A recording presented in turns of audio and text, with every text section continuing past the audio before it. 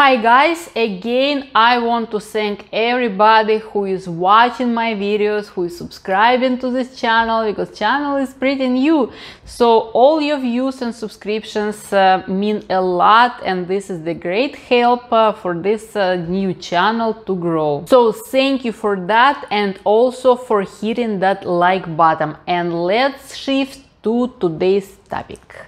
And again, since I see that the narcissistic topic is the most clickable one, is the most watchable one, I continue doing videos about narcissists. But if you're interested in any other problems, just please write down below in the comments and we will get to them as well. I'm a professional psychologist and I'm here to share my knowledge with you. So just let me know what you're interested in and we will get to it. And for now, let's continue about narcissists. Narcissistic relationships are not simple. There are many hidden roads, there are many hidden traps, there are many hidden swamps where you really get and you are sinking there and you don't know how to get out, and you don't understand how you end up there, and you are completely lost and you don't know what's going on and all that stuff. So all this is about narcissistic relationships. So now we will talk exactly about these two swamps, let's say, where you can really get and start sinking there, and you wouldn't have the end of it until you know what's going on and you just know not to get in there. So let's talk about these two things not to do in narcissistic relationships. So swamp number one of narcissistic relationships, this can get you in any relationships, doesn't matter where you have that narcissist. It can be your co-worker, your relatives, your partner, your friend, whoever.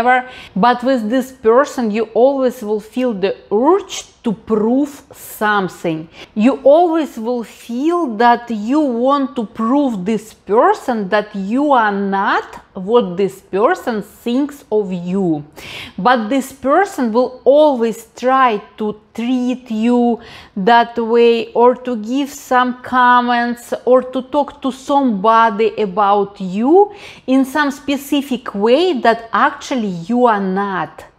And it will be something humiliating, something insulting, something disrespectful and degrading. And you will feel a lot of this rebellious feeling in you to stand up and to start proving that you are not this, that actually you are an educated person, that actually you are a beautiful person, that actually you are competent in such and such, wherever this narcissist is talking about you. And you will feel like chasing this narcissist with your proofs on your hands, that you will prove that look, I'm a good co-worker, look, I'm a good employee, look how competent I am, look what I know, look what I can, I'm a good mother, I'm a good employee, or I'm a good employer, wherever it is, where narcissist is putting you down about.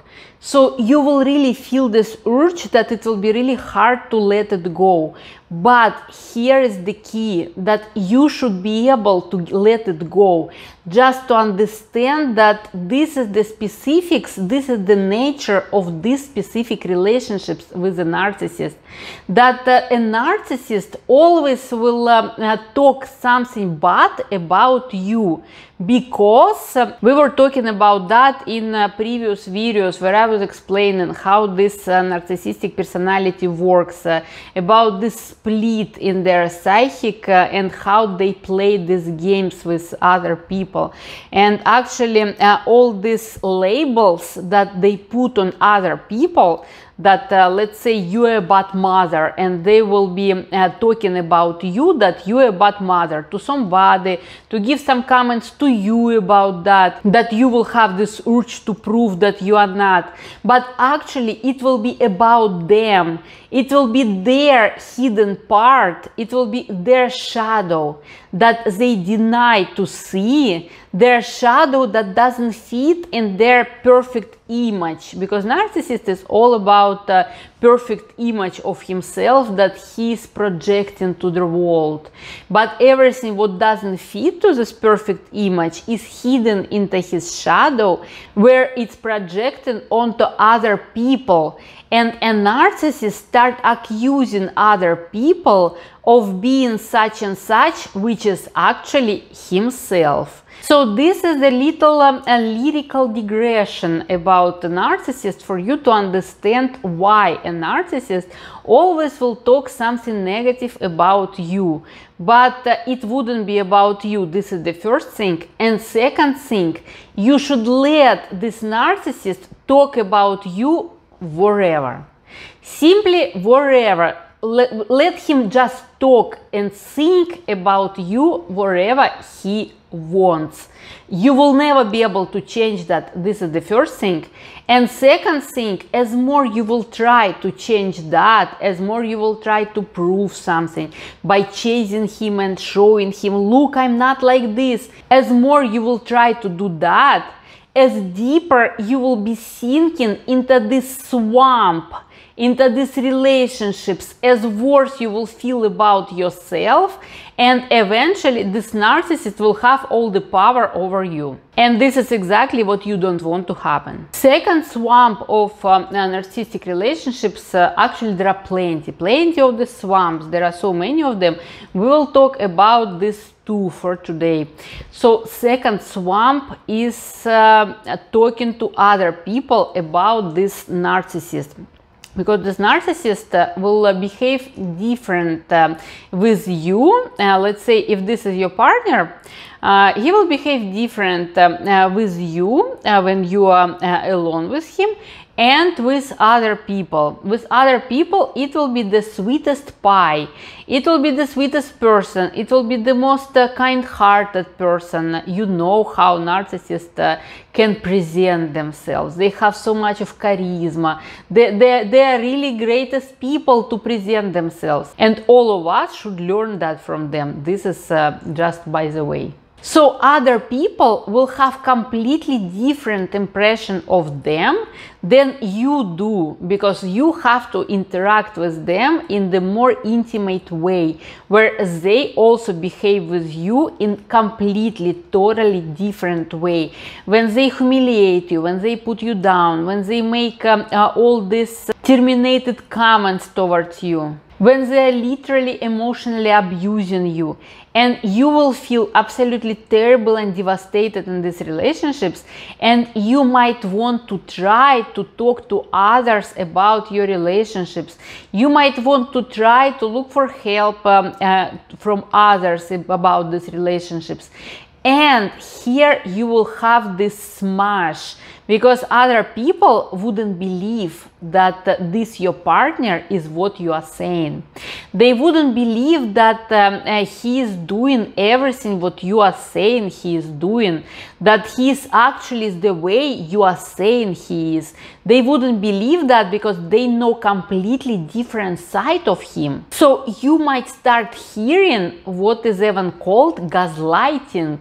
You might start hearing gaslighting from these other people when they will start saying you that oh, maybe you misunderstood something, oh, maybe he means something else, maybe it's something about you that you understood it in the wrong way. So their reaction might start making you doubt your sanity.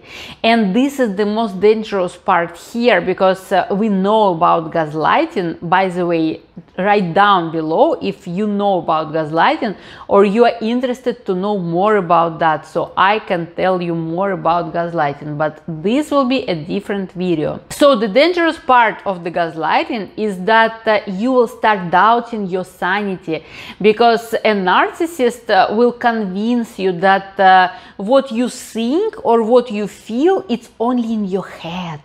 that this is actually not happening the way you see it, that actually what's going on is something completely different, and you really have to doubt your judgments, that probably you have some impaired judgments, or maybe you're not even mentally healthy if you are seeing things the way you do. So this is what will start happening when you will start sharing your feelings and your impressions about these relationships with other people who also know this person, because they wouldn't believe it.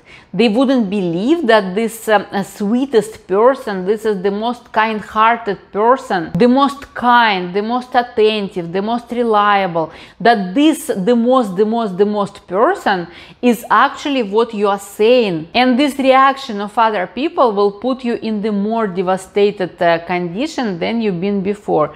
So be very careful about that, and at least be prepared that this is what might start happening. And rather look for help on some independent sources, like online, with somebody who doesn't know your partner, somebody who would be able to understand what you are saying as is. So guys, if you ever encountered anything of what we are talking here, please write down below, hit the like button, subscribe to this channel, and see you in the next video. Bye.